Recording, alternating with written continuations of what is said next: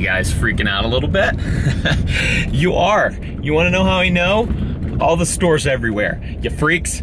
Apparently you can't say any words in regards to what I'm referring to because YouTube will demonetize it because they're trying to limit the spread of misinformation. So not only can we not say pew pew words, we also can't say words. So we're just gonna call it the CV. You know what that stands for. Cardiovascular. It's a heart term, because we're doctors on this channel-ish. So we're gonna talk about the CV today and how crazy all you people are. But I don't blame you. Everybody's freaking out, and a lot of people don't have a bunch of pew-pews that they can go out and hunt with if need be. I've got a contingency plan. I'm not worried. My chickens are laying eggs every day. I also can chop their heads off at any given time. I wouldn't do that. We actually really like our chickens, and I think I'd get more out of the eggs than I would out of some old chicken meat. Those chickens are, and they're about 4 years old. They're getting close to expiration date, I'm pretty sure. Toilet paper's crazy. I'm not worried about it though. Would you like to see why? Being the king of the demolition definitely has its perks. Wesley. Yes, sir. How much do you get paid here? 7 rolls an hour, sir. You've been working really hard. I'm bumping you up to 8 rolls an hour. You know what, I need to actually replace that roll, so let me go get that. Whew. Nothing like running out of toilet paper to really ruin your day, you know what I mean? Not our problem though, because check what I got out. Oh yeah, we actually ordered 4 of these containers full of toilet paper like 2 months before the hysteria even happened. I had a feeling some bad stuff was gonna go down. Let's see, I think I'll take these right here, should be good. That's okay. We got plenty more where that came from. You guys wanna see my hand sanitizer container? Oh, cameraman saying we don't have time, no problem. Why do I have 5 of these? I only needed 1. Get out of here. Oh, this shirt? This is our brand new Come and Take It toilet paper shirt. We wanted to make kind of a joke out of the hysteria over something as weird as toilet paper. So we're only selling this for a limited time, I think through the weekend, and then we're gonna cut it. So if you're interested, link in the description below, bunkerbranding.com, and you can get your own Come and Take It toilet paper shirt. And the first 19 people, I'm gonna sign a roll of toilet paper and send it with you for free. I'm a sharing guy. I wanna share some of my 4 containers of toilet paper with you guys. So link in the description below to your toilet paper shirt. Come and take it. I have signed a lot of weird things, but this may be one of the weirdest. But you know what? I'm doing it because I love you, demolition. Here comes your free toilet paper. Heading to the grocery store now. Meredith and I actually have not done anything out of the ordinary at all with all this panic stuff. Our refrigerator is the normal amount, which is usually pretty empty. We usually keep like 4 days worth of food at our house. That's it. We go to the grocery store often and just get small amounts. Like we never have a freezer full of stuff or anything. So we have normal amounts, and we did not go when everyone else went and went crazy. So I have not seen the grocery stores with empty shelves. So I'm kind of going as a fact-finding mission. And then Meredith also said we need some things, so she's going. She has 5 kids right now. We have our nephew and niece as well. So Mare's alone at the grocery store with 5 children. So I'm gonna go help her to make it through and show you guys what the shelves look like in Central Texas. Just made it here to the grocery store. Lots of open spaces. I mean, like a bunch. Everything seems pretty calm, but I'm sure inside it's just a bloodbath. Like that girl swinging that thing over there, I bet she just killed somebody. It seems people are pretending to be calm, but I bet it's insane in there. Let's go check it out. I've entered the killing fields. Also, I've already got like 4 comments on my shirt. They love it. Now I gotta find the real crazy person in here. My wife with 5 kids. Toilet paper aisle. Pretty scarce. Not much here. But the water aisle is good to go. Plenty of water. 0 toilet paper. Target acquired. Mare, how's your grocery trip going with 5 kids? The number of looks I have gotten. I've gotten really a lot of looks too. For this shirt, did you see it? I've had like 4 or 5 people tell me they really like my shirt, which has never happened to me before. I feel famous. There's so much candy here, Lincoln, we're good. Like, what's everybody worried about? We got candy everywhere. Tons of chicken, all the meat's over there. We're doing good here. Everyone, calm. My summary is, Meredith and I actually did end up buying more than we normally would have. But not much. And not because we think it's not gonna be here next week. I didn't buy a bunch of survival stuff. We bought a little bit more because we don't want to have to do that again. The lines were longer than normal. Usually there's one person in line. There were like 3 people in line. We had to wait for like 7 minutes before it was our turn to check out. Terrible, guys, terrible. Overall though, it was pretty lame, pretty normal. There was a police officer at each door, which I think, I don't think I've ever seen a police officer at the doors before, but they looked super bored. They were just sitting there like this. Like, I guess it's just to make sure no one gets crazy or in any fights or anything, but I think we're past that, honestly. It seems fine. It seems very normal. It seems like when you're going in the day before Thanksgiving and everyone's just kind of, you know, there's just more people there and they're trying to get a little bit more than normal. That's it. All the normal supplies are there except for toilet paper. There's food, there's water, and there's plenty of it. But there's no toilet paper. 'Cause it's all at the bunker! I really actually know that I'm gonna get a little bit of hate for all that toilet paper, but we actually had all that toilet paper before any of this happened. And we're just holding on to it. No, we're passing it out. Like, we're giving it to anybody at our place that doesn't have toilet paper. We're like, yeah, take toilet paper home. Because you know what? Toilet paper will come back. I guarantee toilet paper will be in stores again in like 9 months from now. What this video is actually about though is Earl. Hey, Earl. Looking good, my man. Gosh, a good looking truck. So Earl has a flatbed back here. And when I bought him, he had this flatbed, and I thought it was awesome. But turns out I actually need to carry more stuff, and flatbeds kind of make it hard for carrying things. So I bought this toolbox, and it does have a box on either side. But I bought this toolbox, and it works pretty good, but it leaves a little to be desired. So I think I'm gonna change up the bed. The problem is I actually really like the look of this flatbed, but we got it, and I thought like, this would be great for when I need to carry huge things like pallets and stuff like that, which we have used it for. But it's hard because we don't have a forklift. I have a Bobcat with a forklift attachment. We've used that. We've borrowed a forklift times when we use it, but it's with this big flatbed and not actually owning a forklift, it does make it kind of difficult. And I'm thinking that if I ever need a flatbed, I'll just use my flatbed trailer. On a normal day-to-day, it'd be nice to have something a little different. So I actually think I'm gonna try something a little different. I'm taking this bed off and we'll get different.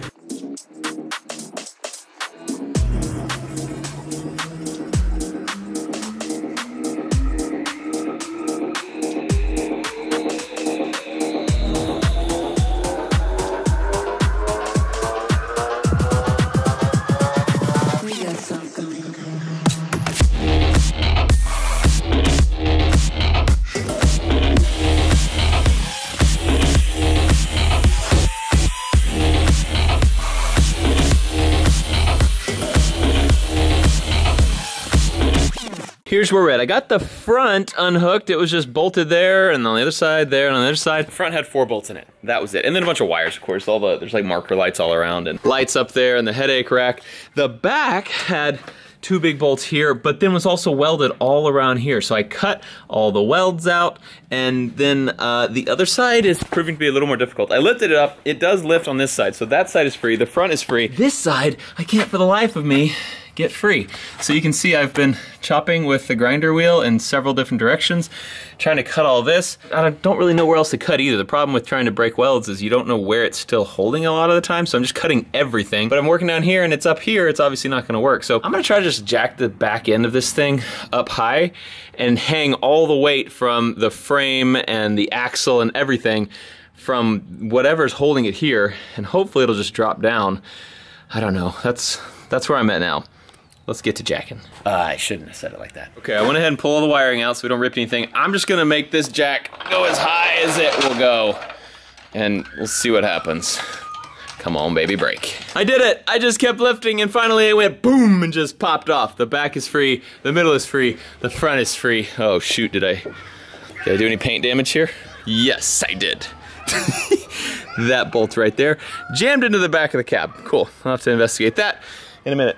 You may be able to tell there's a pool party going on over here. It sounds fun. I'm over here just working on this stupid truck. Just kidding, Earl. I love you. Okay, moved Earl out here in the pasture because this is where I'm gonna take the bed off, because it's probably gonna sit here on the ground for a little bit.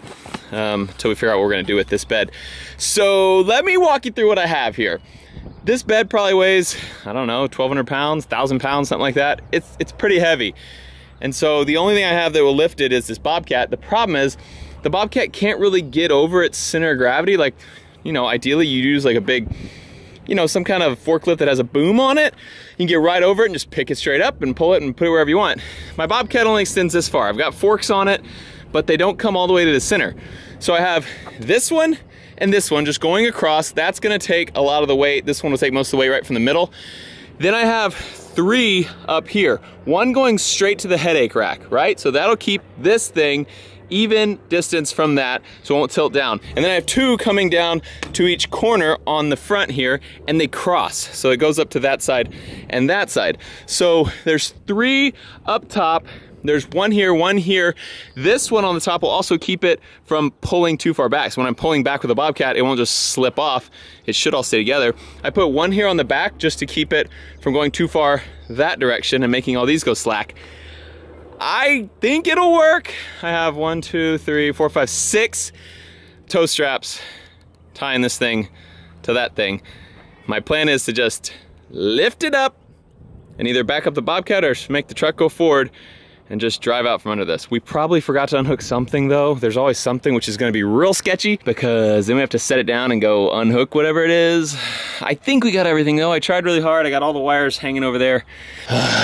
Here we go. Let's do this. I think it's the same thing. Oh, moved a little bit. Still more up. There you go, you're free. There's some, yeah, you gotta go higher to get the boxes over the tires.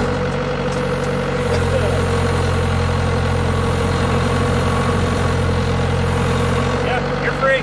You're all free. Can you open up the trailer? You gotta fit where it narrows down low. I don't, not on this side, you're gonna hit it. Man, how we did this without killing anything, I don't know. I really wanted to put it in the back of the old dump trailer, but it was barely too wide. It was gonna mess up the toolboxes on the bed if I put it in here. I wanted to do that so that if we sell this or if we need to move it, it's already right here. I don't have to pick it up again, but I don't know. We don't have any immediate plans with this thing just yet, so it'll stay right here. Hey, Earl, looking a little naked, buddy. Dang. Oh yeah, that's great. Look at him, it looks fast now. Earl's like ready for some racing. Yeah, buddy. Here's where I almost knocked out the back window. That bolt slammed into that. That was a close one.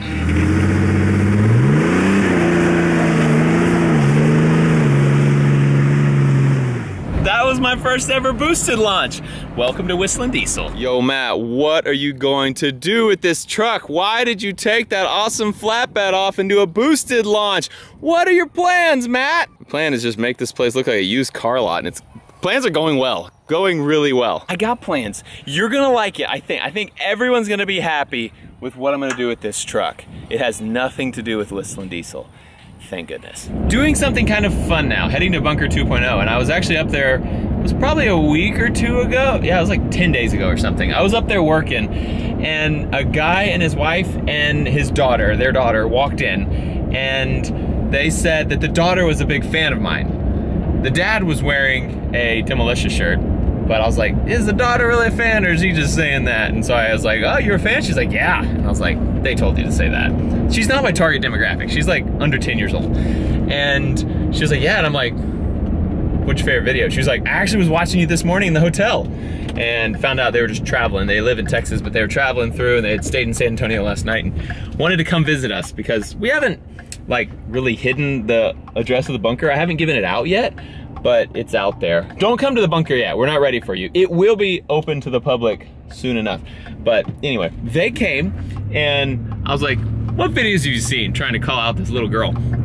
She was like, I just watched this morning the one where you gave Remy, the dog, to your kids for Christmas. And I was like, all right, you are a fan, cool. Like, she knew a couple other videos. Like, I was like, okay, she's a fan. The dad was also a fan. The mom just probably thought we're all crazy. But anyway, I tell the dad about the bunker, and he's like, who's doing your data, all the wiring and all the hardware that goes in here? And I was like, I don't know if we have anybody yet. And I was like, why? He's like, that's what I do. He installs stuff. He has a company that installs all the like Cat 5, Cat 6, is that what it is? I think they have Cat 6 now. And like alarm wires and speaker wires, all that stuff, all the data stuff, they install that all in buildings. He was like, we do this kind of stuff and I'd give you a killer deal. And I was like, I don't even know you, but you're Demolitia, so you're good people. So he came back and he is up there right now working on our building. So I'm gonna go check it out. I haven't seen him since 10 days ago whenever he came in and just told me he'd do it. So anyway, hired the guy. I don't know anything about him, but he's Demolitia. I am here with Kevin. What's up, dude? How you doing, man? And you are with your company, right? Sir. Custom IT Solutions. And so what do you guys do? We do data, we do cameras, we do AV work, Yep. we do networking, And server management. speakers and stuff, right? Like anything that's not like your switches and your outlets and that kind of stuff, you guys do. Yes, sir. Yeah. This is the data closet is kind of what we're gonna make. This is gonna be our like control room kind of a thing. Cool. The whole downstairs is basically done after this last pull. We're gonna start upstairs, so all the data terminations for all the offices. There's 2 per office. They're all here. This is the other end. This is more the termination of the rack. And I just realized when you say pull, it's because those are all rolls of wire. That's correct. And you gotta put it through the first hole and then just pull it all the way around, right? Crazy. That's probably a lot of work because how long are they? Thousands of feet. Thousands of feet. It's a big building. Yeah. Oh, are these Cat 5, Cat 6? 6. Cat 6, okay, cool. And so you run those all on the whole downstairs so far, right? The whole downstairs is done. Cool, yeah, so we'll walk around here. You can kind of see, he's got them, let's see, yeah, you can see it coming down there.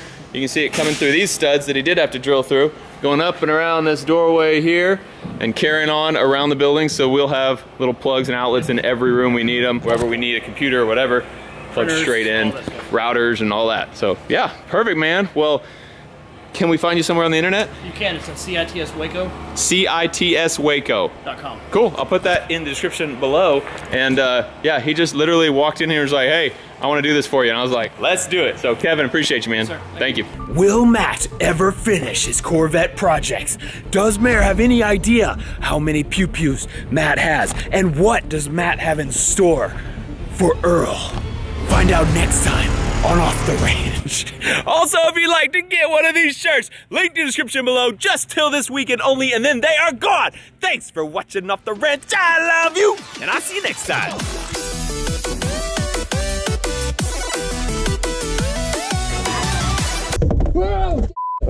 Hey, what camera is that? Number... Shut up! Don't tell Mayor.